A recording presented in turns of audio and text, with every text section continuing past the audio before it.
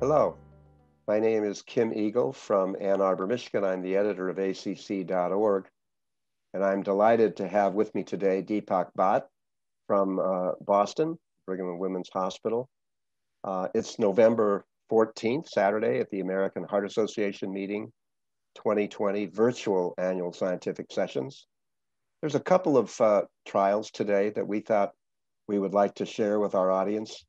Yeah, don't you love cardiologists? They come up with these amazing acronyms for trials.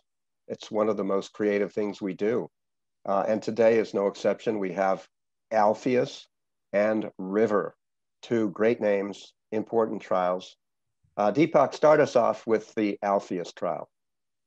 Yes, this is an interesting study looking at ticagrelor versus clopidogrel in elective PCI, about 1,900 patients randomized to one of those two treatment strategies, and really looking at peri-procedural complications, peri-procedural MI, stent thrombosis, bleeding, and so forth.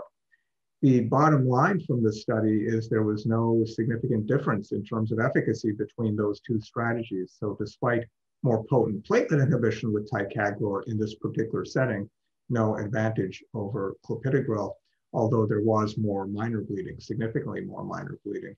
So overall, a message that for the average elective PCI patient, it seems like clopidogrel does the trick. Tell me about there was a sub-study here looking at platelet inhibition. And it raised the question that ticagrelor was superior. And this seems like a theme over and over and over. I see these antiplatelet agents compared to one another's differences in apparent platelet inhibition, and yet the translation of that science to human outcomes seems to be lost in translation. Yeah, this is a really great point that you're bringing up. It's a disconnect that's hard to totally explain, to be honest. There's for sure more platelet inhibition with ticagrelor versus clopidogrel. Numerous prior studies have shown that. There's just based on mechanism of action and so forth. There's no question it's more potent as an antiplatelet. And in this study, it's also demonstrated by the fact there's more minor bleeding. So for sure, there's more antiplatelet effect. There's also a bit more dyspnea, a known side effect of ticagrelor versus clopidogrel. But what you're pointing to is there was significant more platelet inhibition. There's a bit more minor bleeding. Why isn't there more efficacy?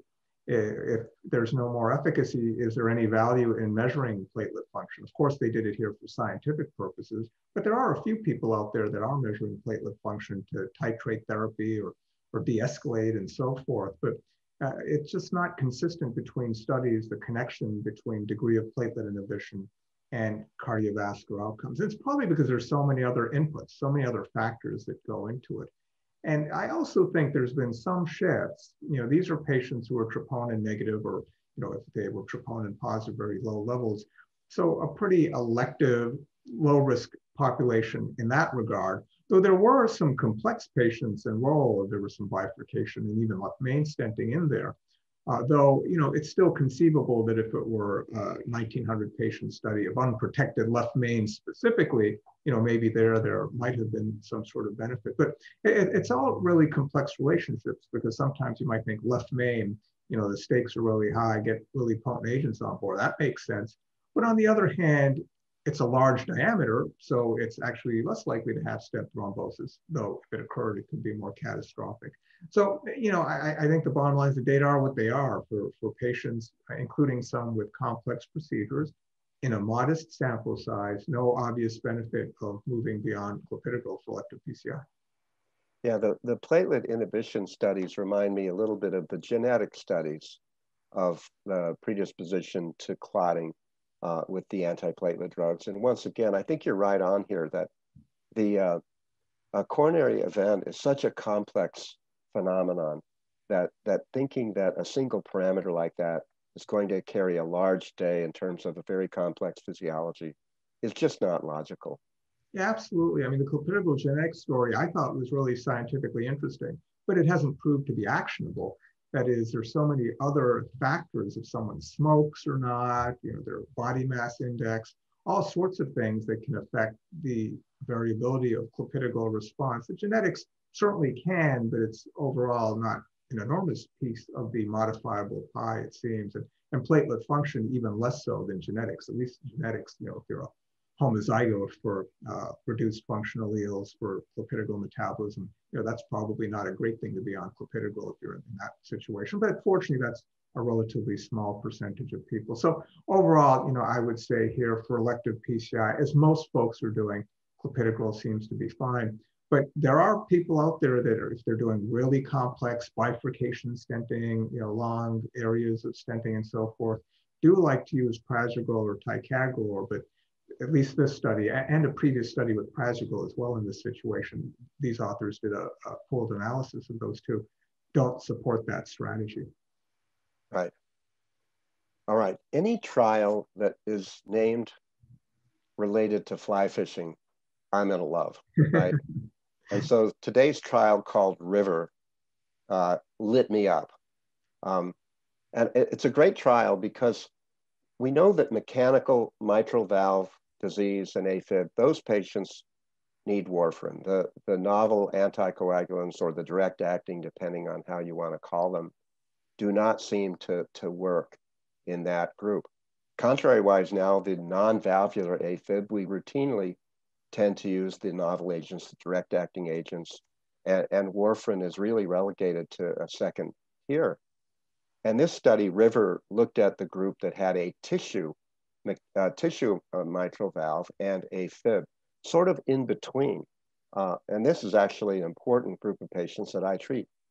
They randomized about 1,000 patients to either rivaroxaban or warfarin at traditional doses, followed them for a year, and asked the question, did the rivaroxaban group have fewer cardiovascular events, and what about bleeding?